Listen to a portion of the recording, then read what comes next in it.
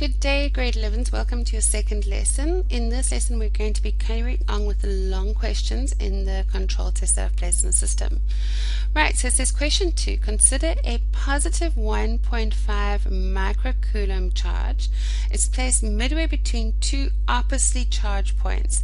This is minus 3 microcoulombs and that is plus 3 and it's 8 centimeters. Okay, and it's placed midway.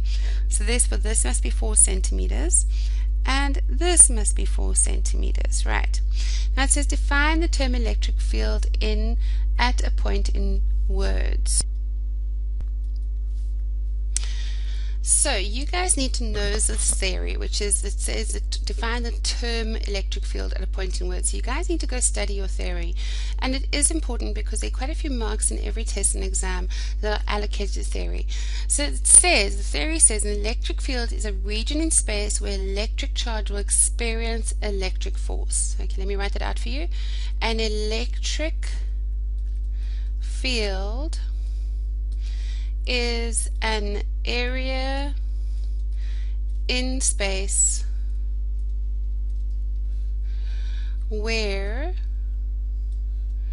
an electric charge will experience a force, an electric force, obviously an electric force, an electric force. Right, so the reason they're asking you this is basically because you're going to be using the fact that you need this electric field to work out the rest of the questions. It's kind of a hint as to what the section is about. Right, so the next question is calculate the magnitude of the total force on the 1.5 microcoulomb charge when it is placed between the two atoms, between the two particles, the two charges. Okay, so do you agree that F is equal to QE? Okay, that is the formula on the formula sheet where F is the force, Q is the charge, and E is your electric field. We know that the charge is 1,5 times by 10 to the -6. Okay, and it says calculate the magnitude of the total force. Okay, then we are multiplying it by, how did they get?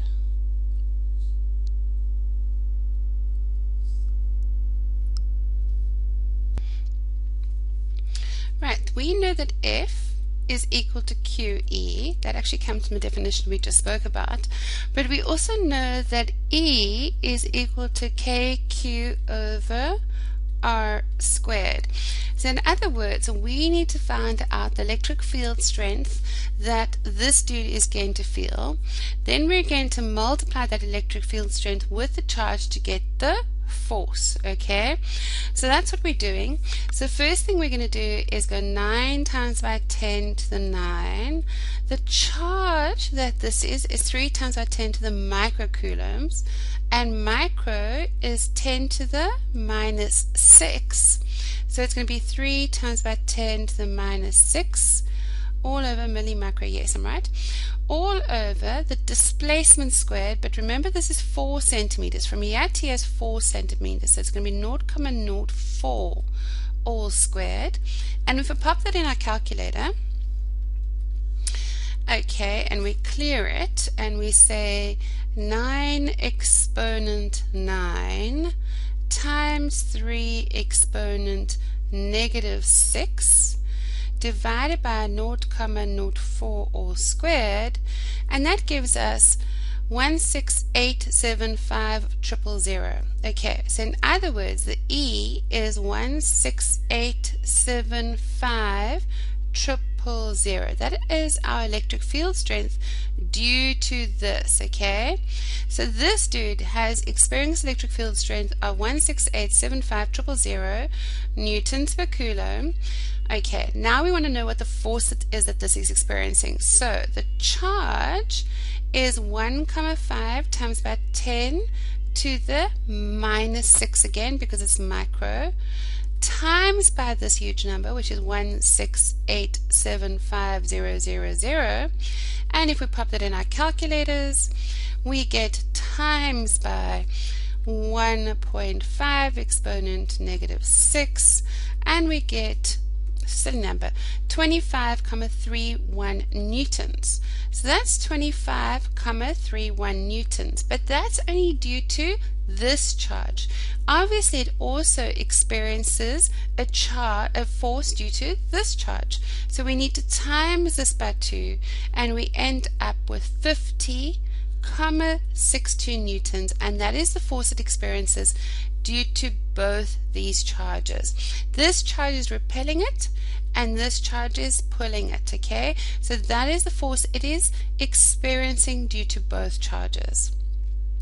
Now it says, would the 1.5 microcoulomb charge have a greater than, equal than, or less potential energy held 1 centimeter away from it? In other words, let me just erase some stuff. Right, if I move this up, so this, it says that the positive 1.5 microcoulomb charge was actually held 1 centimeter away from this. In other words, it was held only 1 centimeter away from the positive microcoulomb, compared to being held 1 centimeter away from that. In other words, they're saying, would the positive 1 charge have a greater, equal, or less potential energy when held 1 centimeter away from the positive 3 microcoulomb charge compared to being held 1 centimeter away from the minus 3? And the answer is it will have a greater charge. It will have greater potential energy. And why is that? Because there is more work getting done to move the positive to be converted to kinetic energy. Okay, in other words, we need to do more work to get it there, okay, because we're going to be pushing against the positive, so it's going to have greater potential energy. Right, let's look at the next question. 2.3 says, consider the diagram below not drawn to scale. So we've got minus Q2, which is minus 6 times by 10 to the minus 6, because it's microcoulombs, 10 to the minus 6 coulombs. We've got Q1, which is 4 times by 10 to the minus 6 coulombs, and Q3, which is minus 5 microcoulombs as well. And it says, draw a free body diagram for all electrostatic forces that are acting on Q1. Okay, so we're drawing a free body diagram. It says also show that the net electrostatic force, show what it does, and label the forces clearly. Okay, so if we're drawing a free body diagram, this here is Q1, right? Do you agree that is positive and this is negative? So do you agree it is being attracted this way, and this is the force of basically 1 on 3 or 3 on 1, okay? Yeah, this is being attracted as well, because this is a negative and this is a positive. So this one is being attracted this way. So our resultant is actually going to be up here. Sorry, this is the force of 2 on 1. So this is going to be our F net, our net force. And the reason is because if this is pulling this way and this is pulling this way, what am I doing? I'm actually completing the parallelogram, if you want to think about it this way. Or you could even move this across and put it up that way, and I've got a triangle. So that's my net force there. Now it says calculate the magnitude of the electrostatic force between Q1 and Q2.